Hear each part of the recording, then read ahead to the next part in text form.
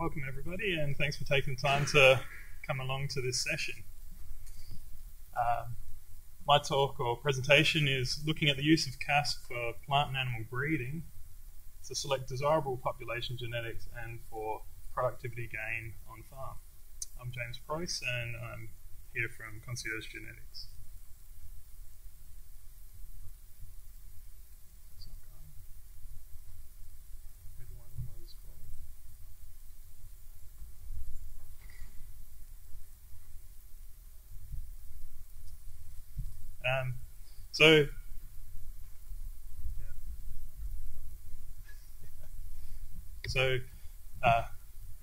I guess a little bit of background information. As you are all aware, the global population is increasing. There will be 2.3 billion more people on this earth by 2050, and 70% more food is going to be required to feed this growing population. We'll be using scarce natural resources more efficiently and adapting to climate change.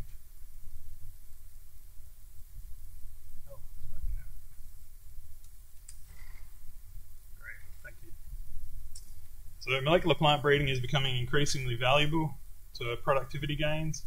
Breeding companies are using molecular genotyping to genotype their populations. And there's going to be an increase in demand for bioinformaticians and biostatisticians to develop better ways of analysing metadata to improve profit. Going the wrong way. All right. And then there'll be more R&D investment into breeder platforms. So the omics era, we're increasing throughput, accuracy, and also at a reduced cost. And there's a large push to digital agriculture and big data and how to be able to better use that in the future. As an example, that top figure shows the winter grain crops in Australia, and it's grown on approximately 23 million hectares, and the production is 59 million tonnes, so it works out to about 2.5 tonnes per hectare, and that is around 20% of the global production. Down the bottom you can see wheat is the most important crop, followed by the oilseeds, barley, pulses, and then the other crops come in after that. A little bit about meat consumption. Here you can see Australia and the United States. We're consuming roughly 90 kilograms per person. And into the future, as the middle classes and the economies increase in other countries, these people will be requiring more protein. So they'll be largely changing from a plant-based diet into a meat-based diet.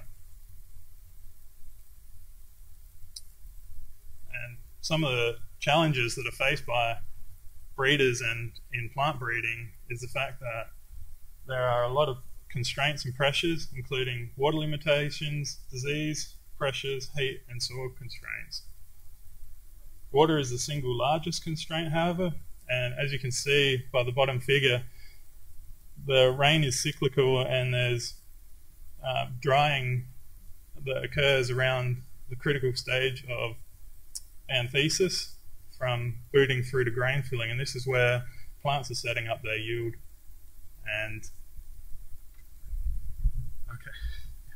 setting up their yield to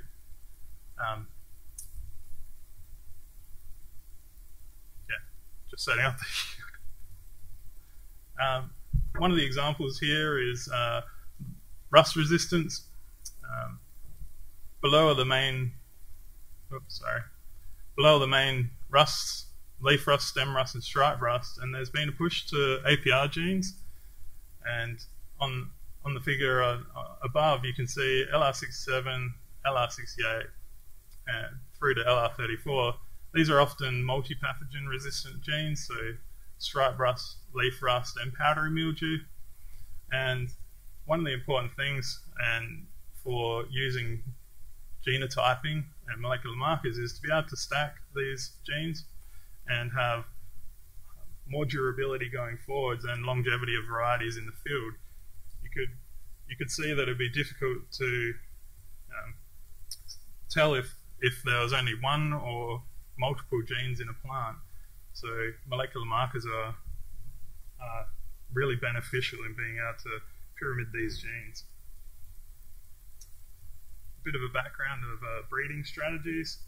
So here is a back-crossing strategy where the donor parent has the marker of interest, and as you go through the F1, through the back-cross 1, 2, all the way through to where you're selfing, that segment is shortening where you're selecting for the genes of interest.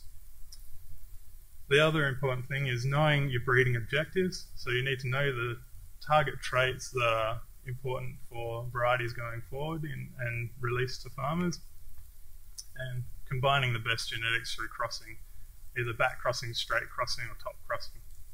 And we find the best lines with selection, genotypic selection, also through disease nurseries, and we make sure that they are the best by wide-scale yield testing before releasing that to market. This is an example of a typical breeding program where you're making your crossing, and at this stage, this is where you're doing your marker screening of your complex F1s.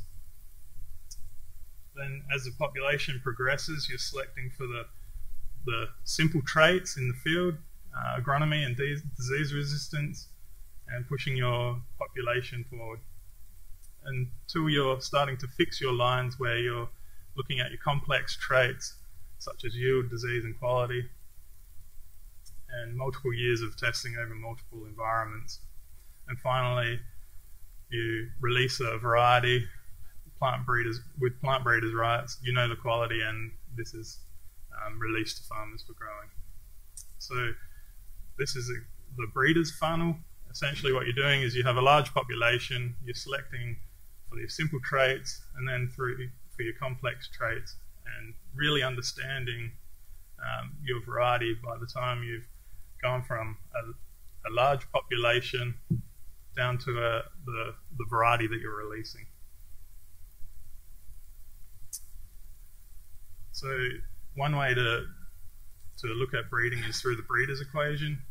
So delta is the rate of genetic gain, and the way to increase your rate of genetic gain is through genetic variance, having wider crosses.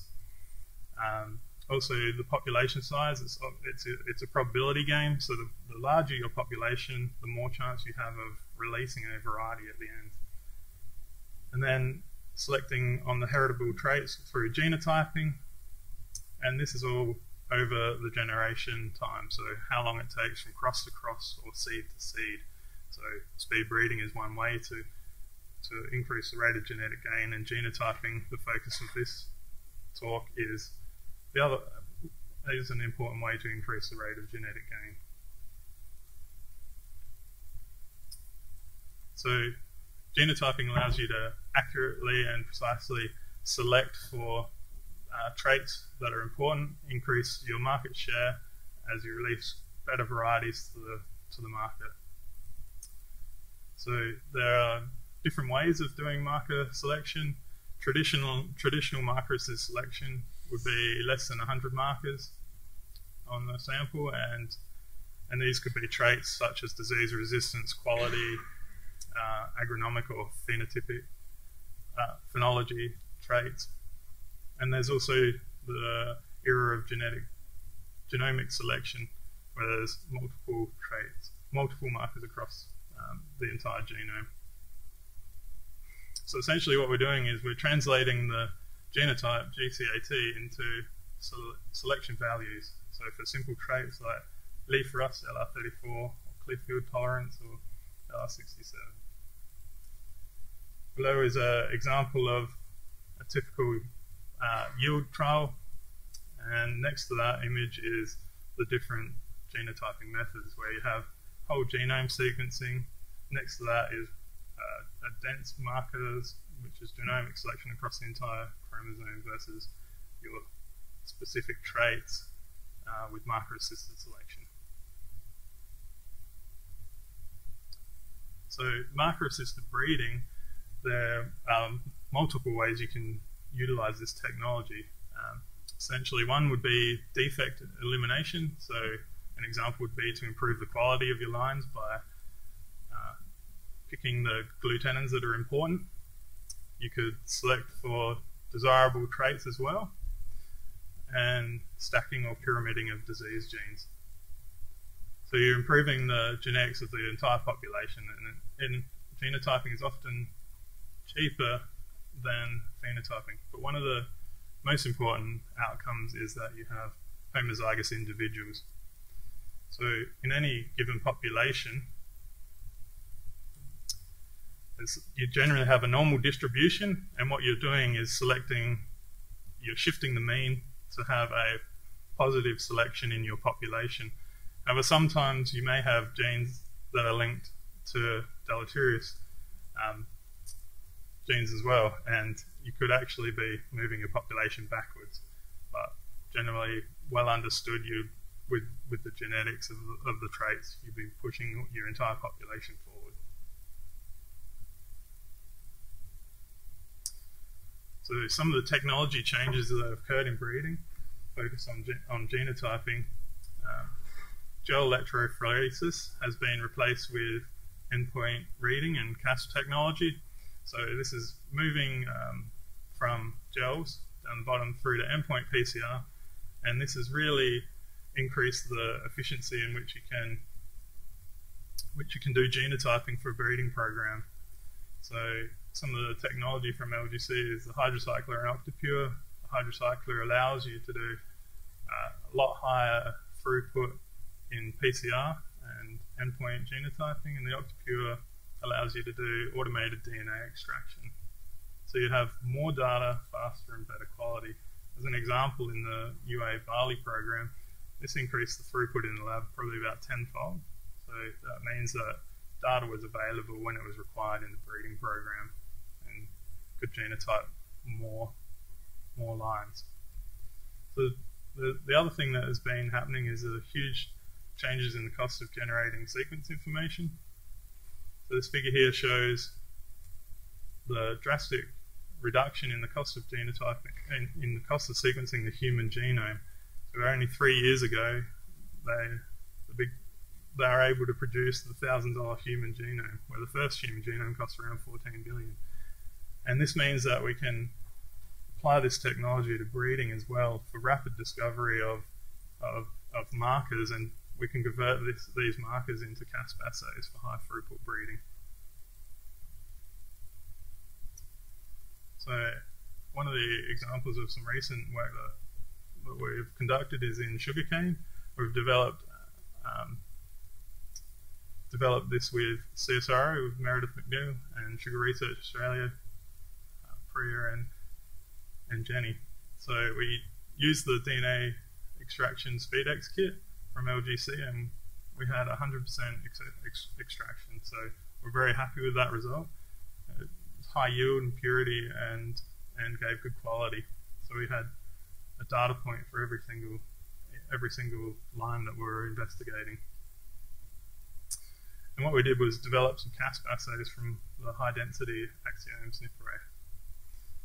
And this will enable the breeding program to apply this marker in their breeding programs for high throughput genotyping. And the result was that between the platforms there was a 91% concordance between the genotype calls, and good clustering in the scatter plots of the homozygous and heterozygous type in the image below. Another example is the sheep genotyping. So the piebald genes in merino sheep cause colour pigmentation or colour in the wool, which results in contamination and decreased value. So there's multiple genes that are controlling this. The Agouti, MC1R, and TYP1 are involved, and you can see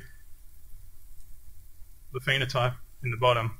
The black lamb, we want to remove those genetics from this population. So it would be useful to also make sure that we have the correct RAM So we want to determine who the father is, and that can be retired from breeding. So another way we could use to do this is do parentage of the rams and also the lambs that are affected. And LGC has a new platform or new service called the SeqSNP, which enables targeted genotyping by sequencing. And also they offer the enzymatic GVS as well. One of the other important platforms is microsatellite SSR conversion service that LGC is offering. And there, as an example, there are many published Rust genes in wheat. Some of them still have the linked SSR markers, example of YR4.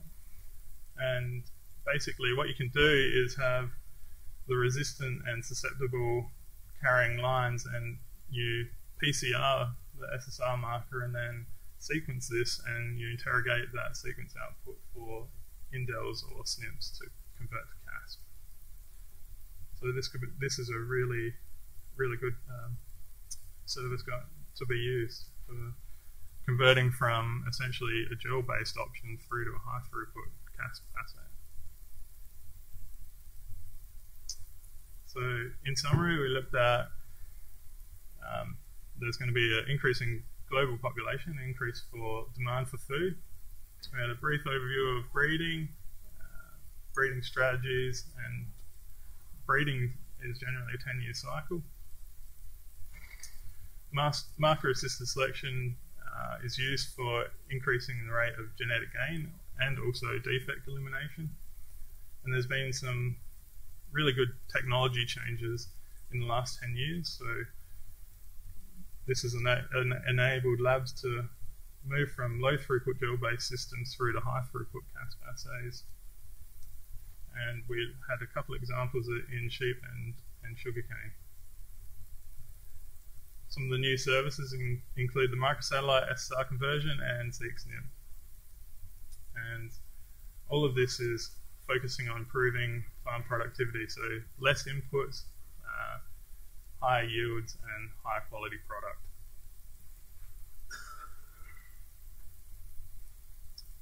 And with that, I'd like to thank the people that have helped in this work, Sugar Research Australia, Joyce and Jenny, CSIRO Meredith McNeil, UA Barley Program, GeneWorks, and LGC, Liam Piang, and the LGC team. Thanks very much for the opportunity to speak here. Thank you.